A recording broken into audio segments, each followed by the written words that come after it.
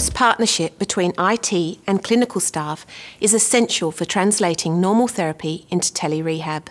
Often therapy cannot be delivered using only one video camera.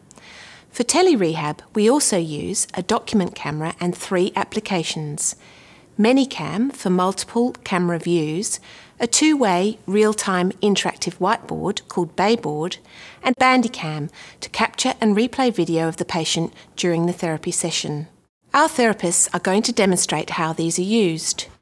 When our speech therapist needs to show pictures and documents to the patient during a therapy session, she uses a document camera as it provides a standard USB connection, is inexpensive, flexible and adjustable, and has an anti-glare cover which makes glossy pictures easy to see. Today what we're going to be doing is a naming assessment. So Stuart, I'm going to show you some pictures and get you to tell me their names. Our occupational therapists can use the document camera to demonstrate how to use home therapy apps during a video conferencing session. So Stuart, on your iPad you should have an app called Stroke Link, which looks like this here. Within the app there is a range of programs, and one of them is called the GRASP program, and that's got a whole range of exercises for your arm and hand. So let's go through some of the exercises now together, and then if you could do them each day by yourself as homework practice, that would be great.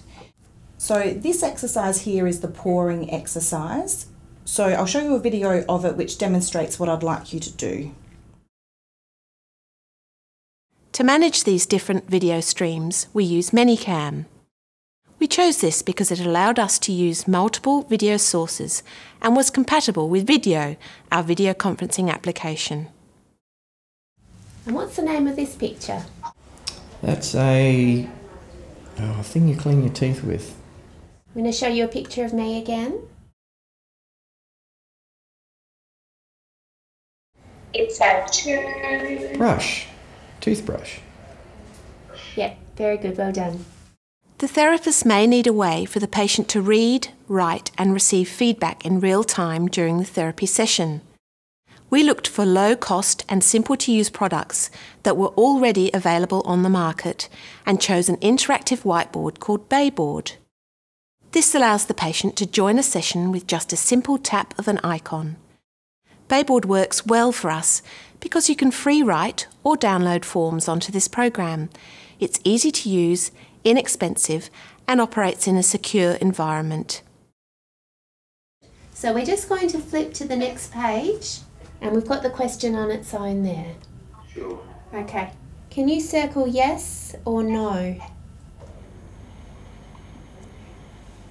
You can download standardised assessments with which the patient can interact. So the task we're going to do now, Stuart, is called the trail making test. So I'll just import it onto your whiteboard. Now what I'd like you to do is, with your stylus as quickly as you can, connect all the numbers which are within the circles in ascending order.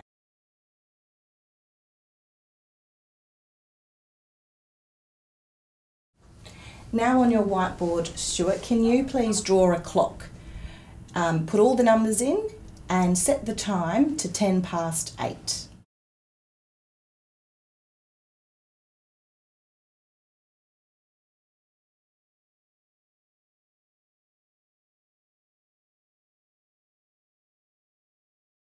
The therapist may also need a way to record the patient and replay a video for feedback during the video conference.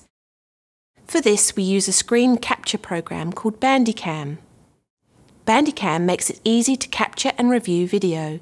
You can watch a video and talk over the top of it.